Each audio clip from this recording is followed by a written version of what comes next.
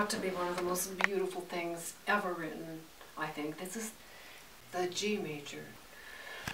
Prelude number 5, Opus 32.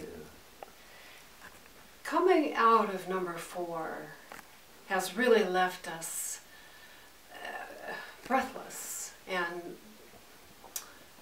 wondering what could possibly be ahead of us. It's been such a Herculean effort getting through number 4 and all of the psychological implications that go with real life that number 4 represents. And how I ended that lesson was, where there is life, there is hope. And that's what this piece is. This is new life. And with new life comes all kinds of new possibilities. And this is innocence and purity, serenity, and rapturous love. G major now, starting with, if you took your triad,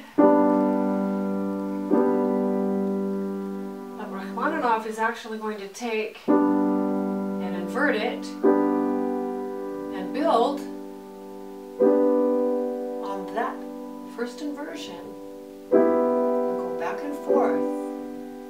These two chords as a pair, if I take it down to the root position, it's the D, which is the 5th, E, which is the 6th scale degree. Now you could begin the piece like this as an accompaniment, but like this. See how open that is? Now he's written this D and E as quarter notes. It's actually the bass voice, and around it are quintuplets for the tenor. And that's the challenge here, is to have those two voices going on at the same time. 2, 3, 4. It goes 12 times like that as an accompaniment, setting the scene of what? Well, what happens here? If I block these chords again, I'm doing this because I want to count the beats from the beginning. These are the counts. 1, 2, in 4, 4 times. 3, 4. 1, 2, 3, and 4. 4.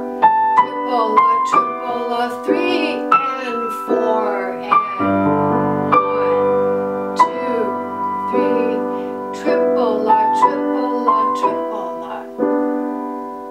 So twice he had 3 and 4 and the rest was all triplets. And that makes a big, big difference because it makes the melodic line fluid. It makes it rhapsodic. It makes it like a dream.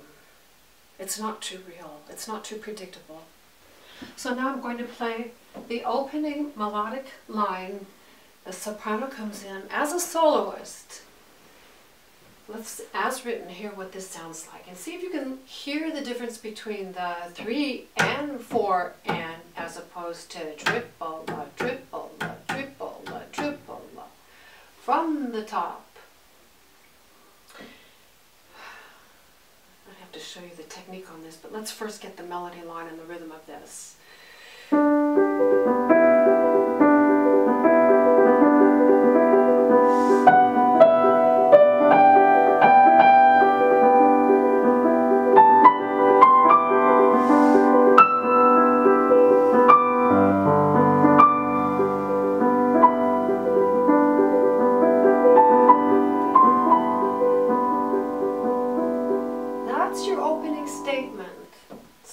Isn't it? It's so tender. It's so sweet.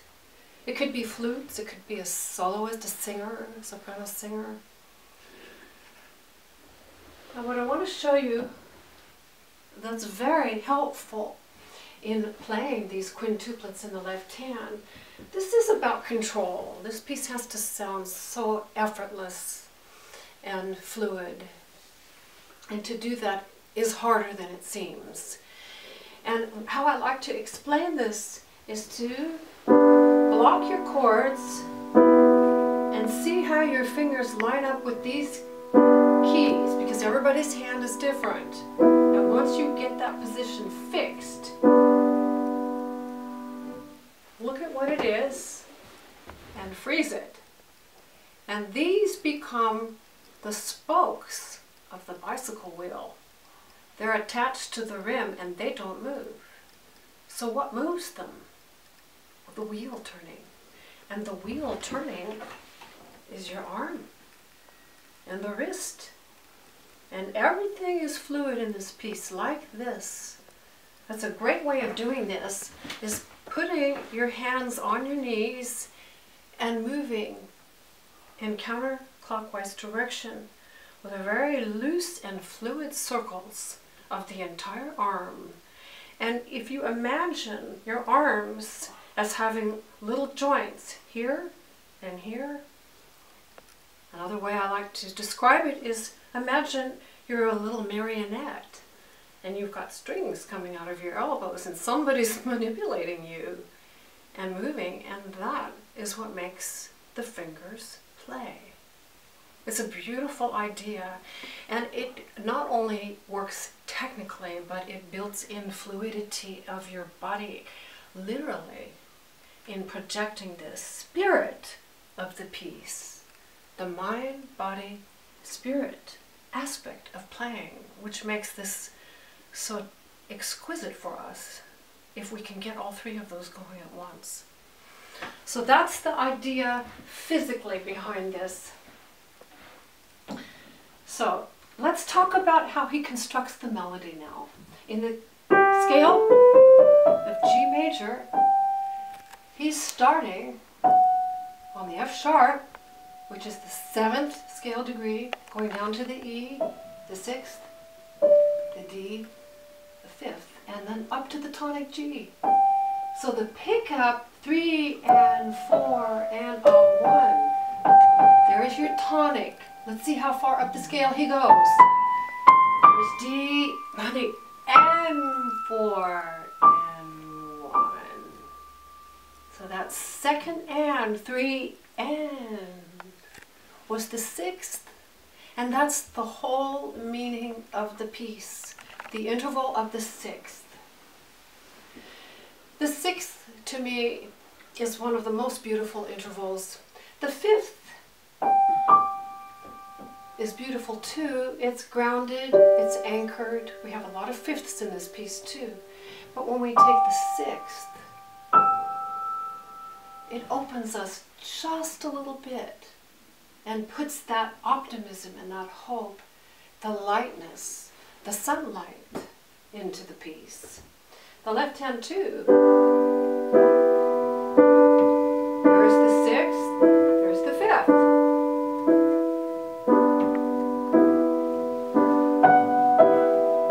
This is a great way to practice and get the rhythm exactly. Tripola, 3 and 4, and now for the first time the tonic in the bass, G.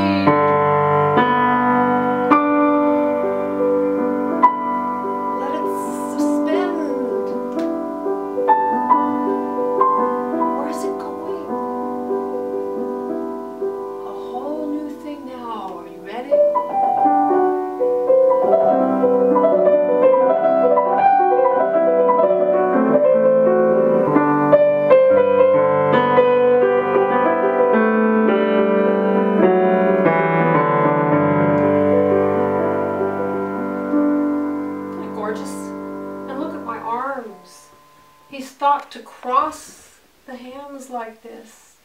And what happened at the end there was a new voice finished our opening section of 10 measures. Right here, this is measure 9, the left hand thumb, then the right hand finishes with the A,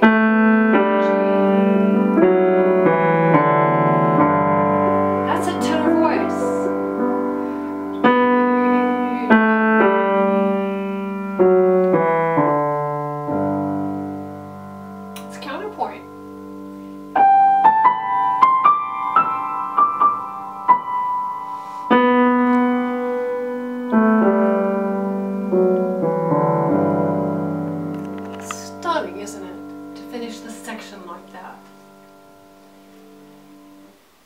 And now I'd like to show you what I'm looking at.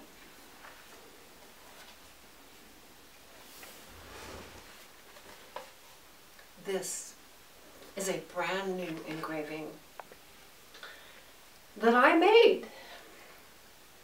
I made it and I made it up.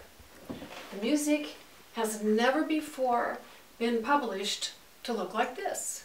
I took, because this is public domain music, I took all of the regular notes you'll find anywhere else and I put them all down, but in a completely different format. And it's been remarkable what's opened up by doing this. And I did this first for myself so that I could better understand the piece and have a better system for learning and understanding really all of the different sections and motives and how they all interrelate. And seeing it on this format of 11 inches by 17 inches, that's called the horizontal landscape. It's on cardstock. You get to see this long series of left-hand quintuplets, non-stop really. Now this is my lesson copy marked up in color. Your version comes like this. Black and white, no marks. You do get the colors on another supplement, which we will look at very soon. But this one shows that on our page 1 I have systems 1, 2, and 3. And if you didn't even read music, I think you might be able to see the absolute repetitiveness and similarity of material. We don't get out of that quintuplet idea until right here. This measure, let's go back to my color version. Our opening melody in the soprano started on the end of the third beat in measure 2, and then we had measure 3, 4, 5, and the first part of measure 6. So that really made a full 4 measures of the opening melodic theme of this prelude. Then at measure 7, it changed completely. We went out of the quintuplets in the left hand and we went into quadruples. And they sounded like this. That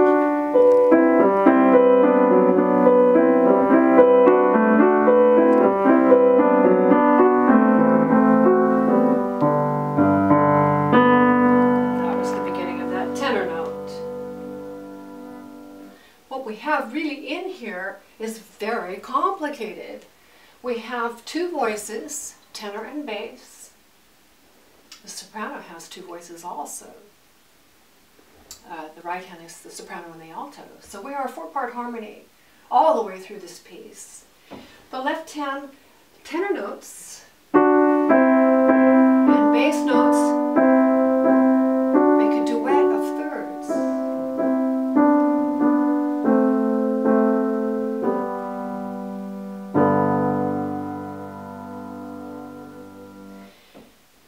Now I'm going to break this down because again this is deceptive. This is one of those pieces that sounds easier than it is. The thirds that I just played is one of 3 parts you need to track. The other 2 parts, one of them is played by just the thumb and the other one is played just with the 5th finger. So let's take a look at the notes that the thumb plays on the 2nd 16th of every beat. And this is what we have. B, B, B, B,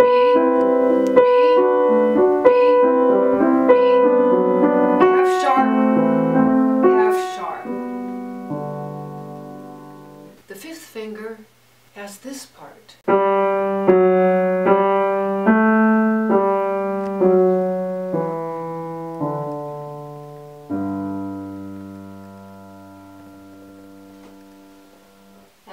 To show you a great way of practicing this, I will bring out that fifth finger louder. This is not how ultimately you will play it, but this is how you will follow and get this.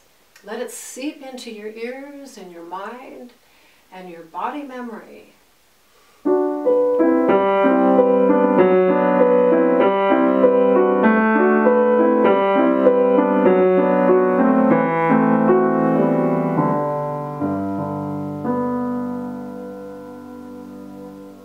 Now the right hand, beginning measure 7 on the beats, 1, 2, 3, 4, has dotted 16th notes, and they all have a little dash over the top, which is the littlest of the accents, because that is the note Rachmaninoff wants to be brought out the loudest, but it's still marked pianissimo. And that line sounds like this.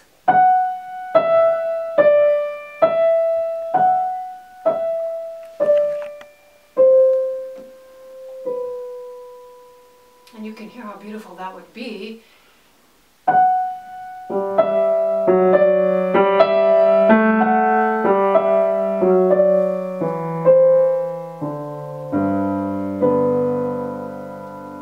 Those are the outer parts.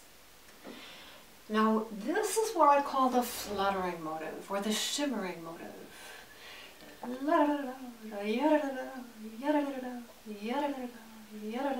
Like that.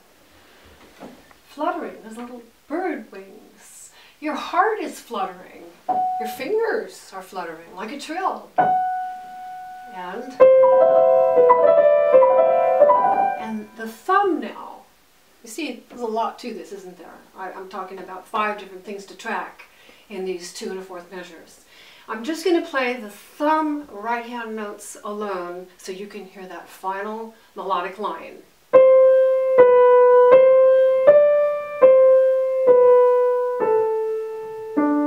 That's beautiful. And if you put everybody together,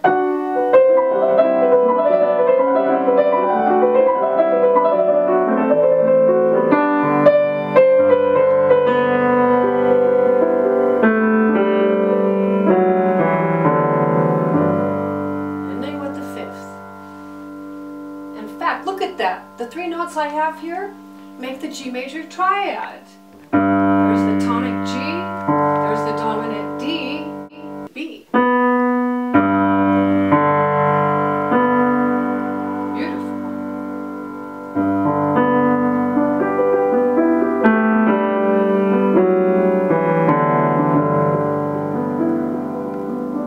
Now we have another repetition of the opening material.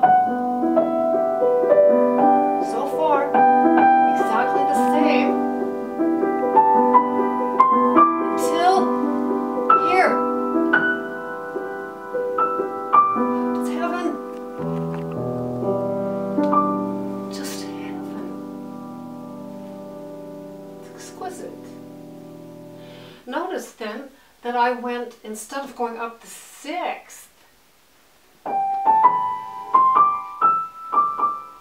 I went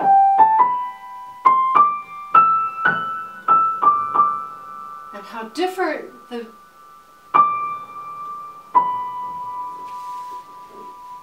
sounds the D with the E in the bass. What is that? Well, it's just like that one, measure 9, down a 3rd. He's actually taking the notes of the E minor chord in the expanded form. That's the relative minor. Is he going to E minor? Is that what we're doing here, modulating?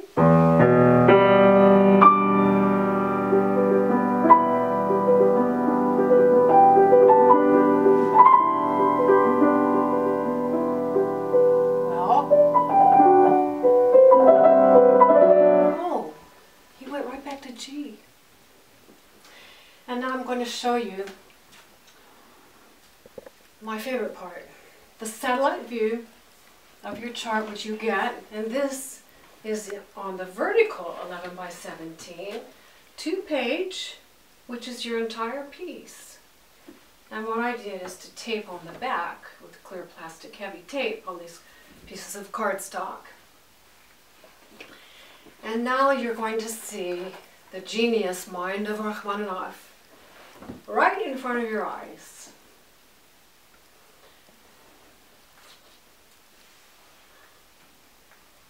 Where we are in the piece right now was this E minor, little bit here, measure 13. So what we had, and I put the first opening section,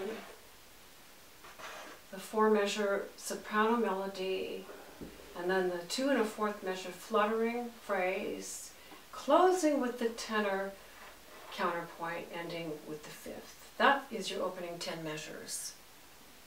Now notice here that I have 2 green boxes, and they are really almost identical of the 2 1/4 measure fluttering phrase idea. And they line up. So you can see that he's constructing this big pink box that I've decided to put. The color blocking is really powerful for me because it shows me these big sections.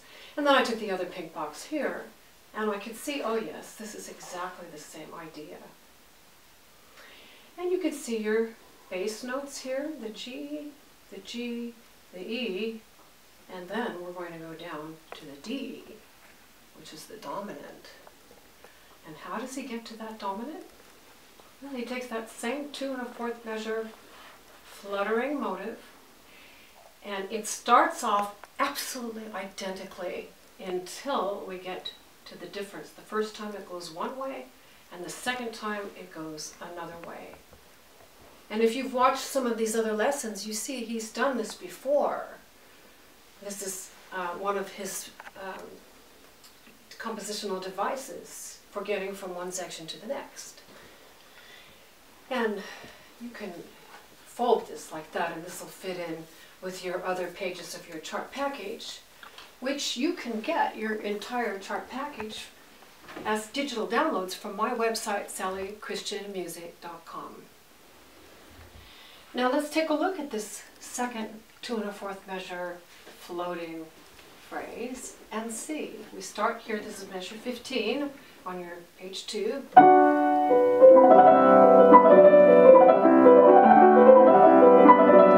Now right here, this is the difference.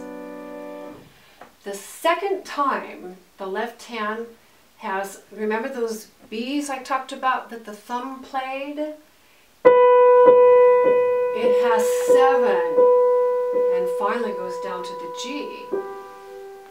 The first time it had 6 and then went down to 2 F sharps. And then the thirds have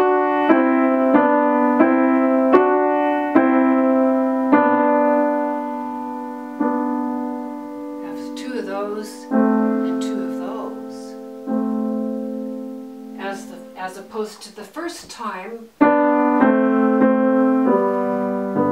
second time it goes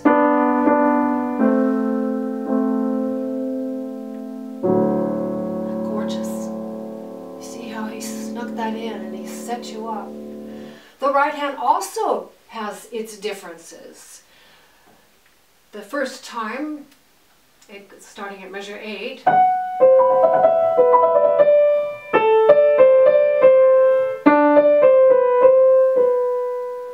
measure 16,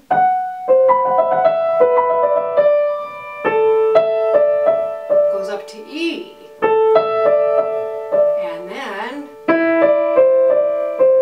and if you put all of those differences together, it becomes remarkably different and can be confusing. I can't tell you how many months I spent learning the difference between the first ending and the second ending. And one of the things I love about these big pieces of paper that are loose leaf is that I can actually lay my material and see. Remember, this is all marked up for the lesson, but you can see right here the first time and the second time. Lay them up like that, and you can see exactly how different they are, and you can track it so easily. It's really very, very powerful. Alright, so let me now start with the last 2 1/4 measure fluttering idea and how we get to that dominant. because now the piece really becomes rhapsodic, voluptuous. You see that almost, it's almost caught in the throat. Like you could almost not breathe here. Or it's like you're getting up high and you don't have quite the oxygen. You're almost getting euphoric in your mind, in your whole essence. You're in the vapors here. You're becoming euphoric. That's how I feel when I play this, when I'm really, really inspired and let myself go. That's kind of what happens. Just, I get in an altered state.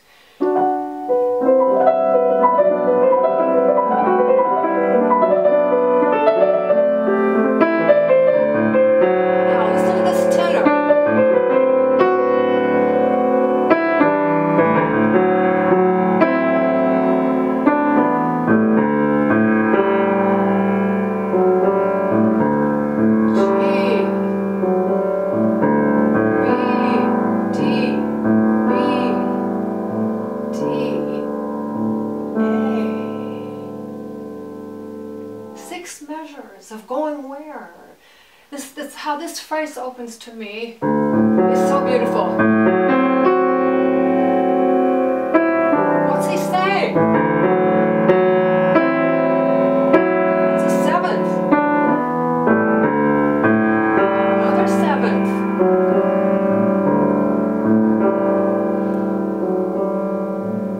See, you can linger with this. It's a pedal point. Now let me show you my music. We are right here, and the fluttering idea, the shimmering phrases here, he now continues for 6 entire measures. And this now is going to be a lot to track. So let's take a look at what the right hand does here, starting measure 17. The beat notes, C, B, A, B, C, B, A, G, sharp pianissimo.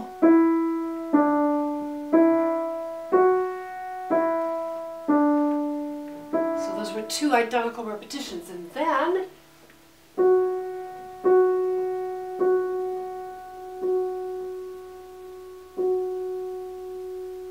where is he going? You won't believe it when we do it.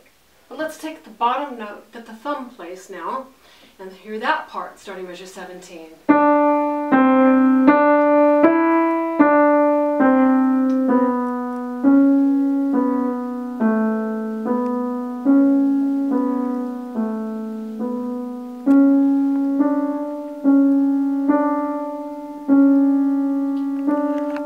Oh, if you put those together, just those pitches,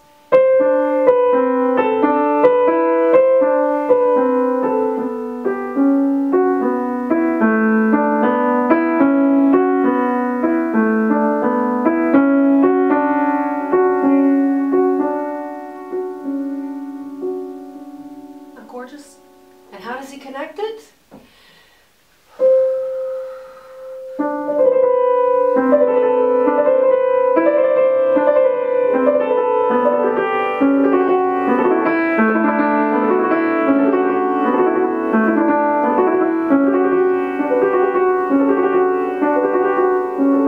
Here it is.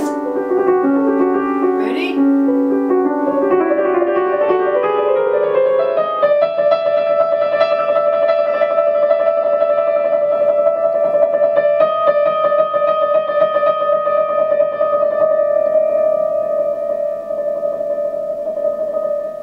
Incredible thing. Unbelievable. That's the midway point of the piece. Let's put everybody together and see now. That was a little mini cadenza, is how I call that in measure 22. Spilling into that D trill, which was D to E major, from the pedal point of the D that has been established for the entire previous 6 measures. And then going to minor, the E flat. So the sun, all of a sudden a cloud came over But let's first see how we got there. Measure 17.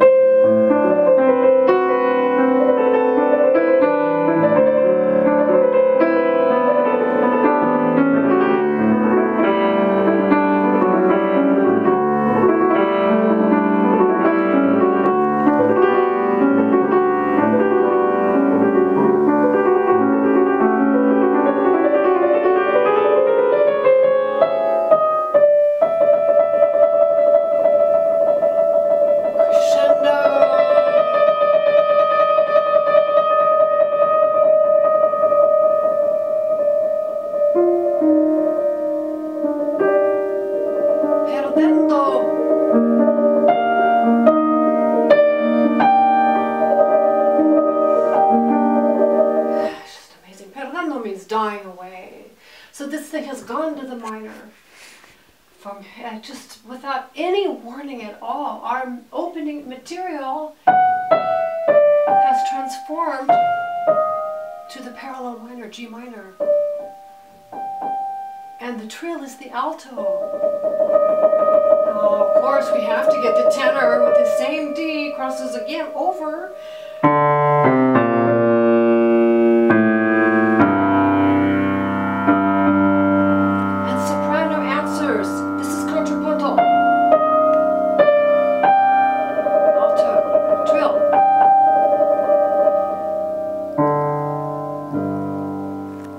In the bass, the left hand, of course, they're equally in the minor, and that pattern continues just like the beginning. So let's put everything together here with this trill. Oh, I just cannot believe this piece. I have to show you the satellite view right here because I was just ecstatic.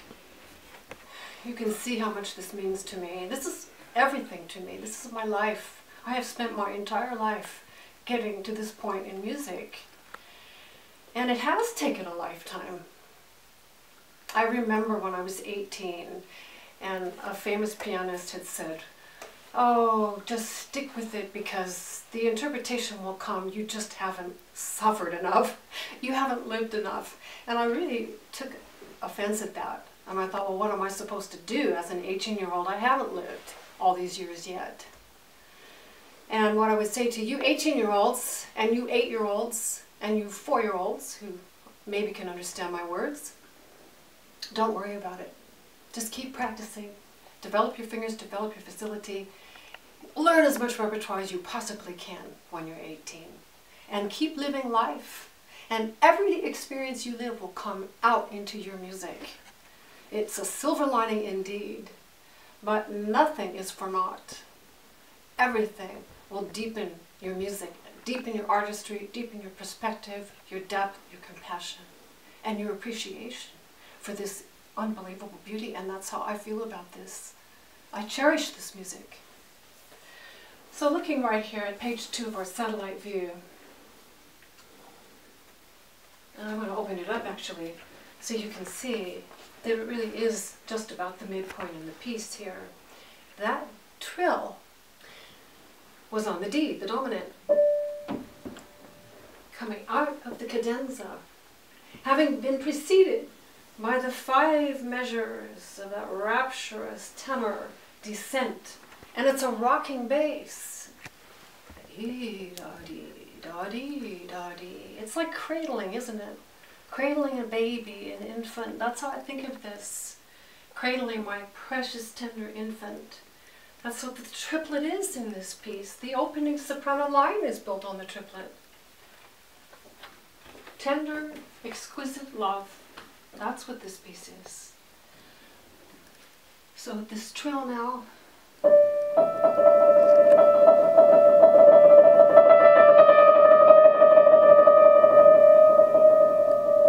Die away. I like to hold that a little bit longer, even though it's 2 beats.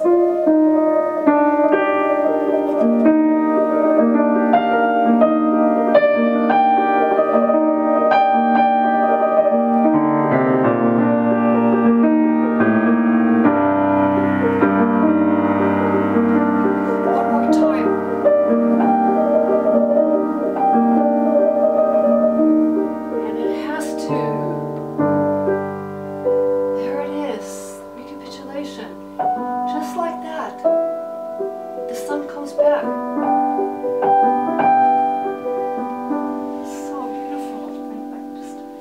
And now we are coming to our page 3.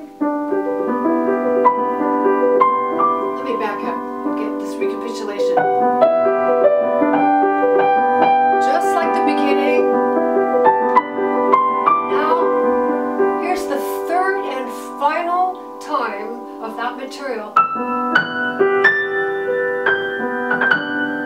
That to me is the pinnacle of the piece. That and the trill. And the falling sixth. That's a ninth from the G, the A, and the sixth, and 4. The falling sixth, and 4. One last falling sixth. And one more crossover for the tenor.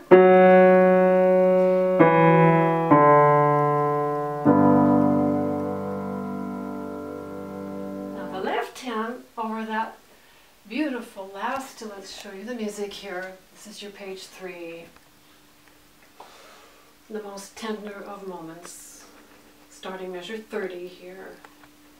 Just a beautiful. And the left hand has that same 2 patterns of chords that we had in the beginning. It changes right here. I have to tell you one little story. I debated whether I should tell you this or not, but I'm going to, because that's what it reminds me of right here. Coming up to this section, I'm a mother, and when my son was just an infant, and he wasn't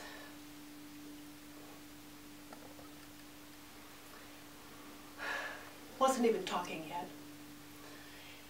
And he looked at me, we were in the car, and I'm driving, and he's in his little infancy. And he looked at me, and he smiled, and he said, "Afu, I love you."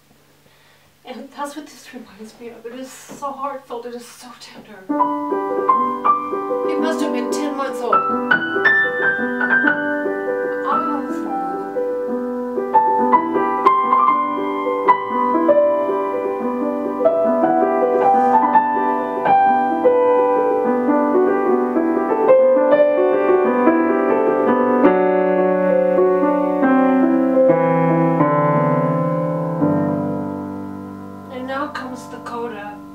This beautiful, miraculous ending after something like that.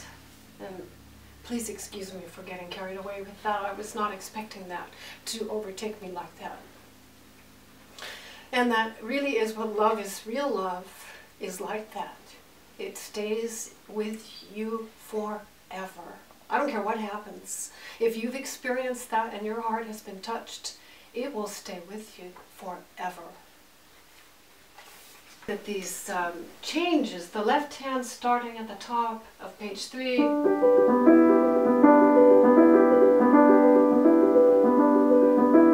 changes right here.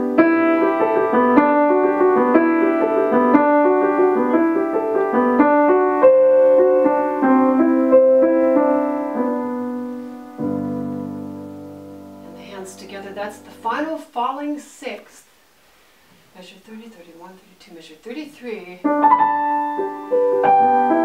they change the left hand. The pattern. Here's the last tenor. Crossover. One more G fifth there. Now this becomes quite spectacular. These closing measures of farewell of the coda. We are in G major.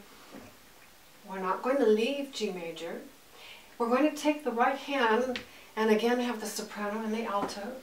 I'd like to play the soprano part first. And the beats are 1, 2, 3, 4. Now it goes chromatic.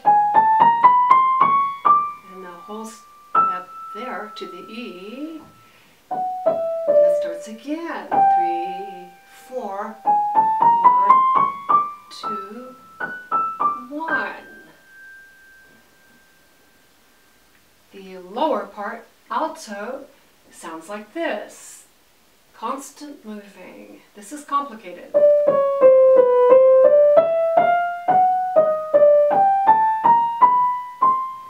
And then repeats. Keep going.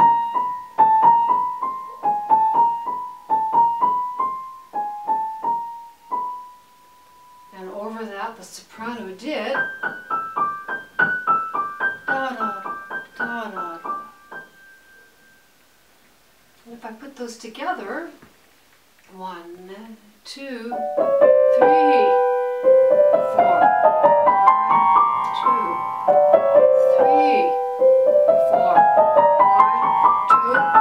1, 2, 3, 4, 1.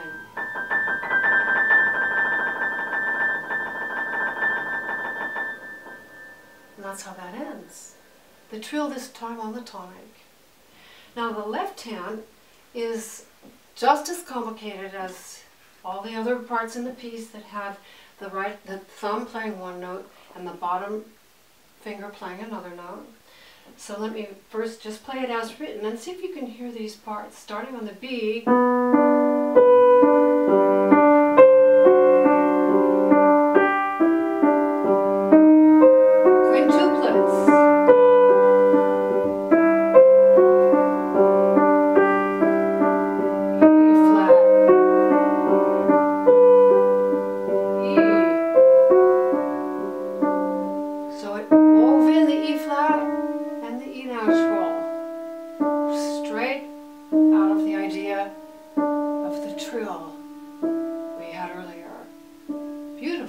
Reflective, reminiscent of that part of the piece. So, let's put everybody together here.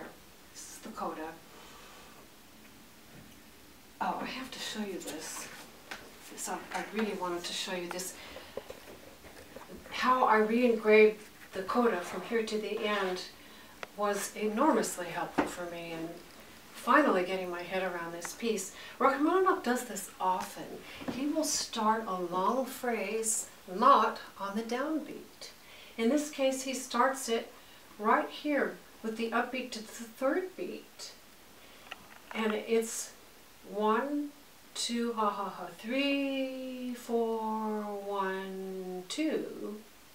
And then the repetition, 3, 4, 1, 2, 1, 2, 3, 4, 1.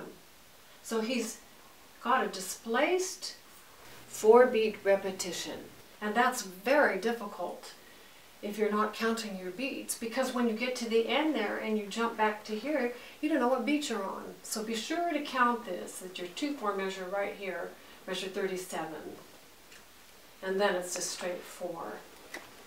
4, 4 till the end. So let's put everybody together now. You've seen that. It looks like.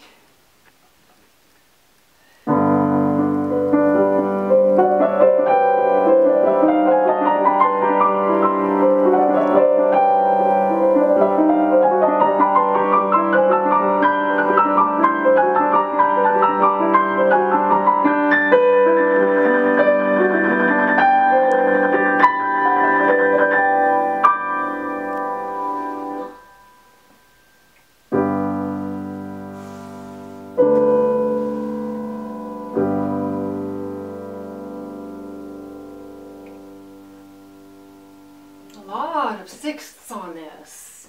At the end, the last system, the left hand had sixths. Back and forth. And finally went departing on the trill measure.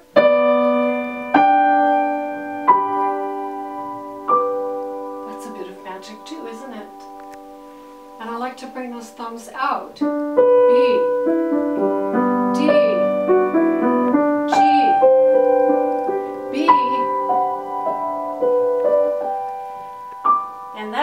absolutely ingenious, because that D is in the middle of the sixth that the right hand is playing. How stunning is that? He does a lot of that in this piece with the body, interweaving the body physically to play these things. Let's do this trill measure here.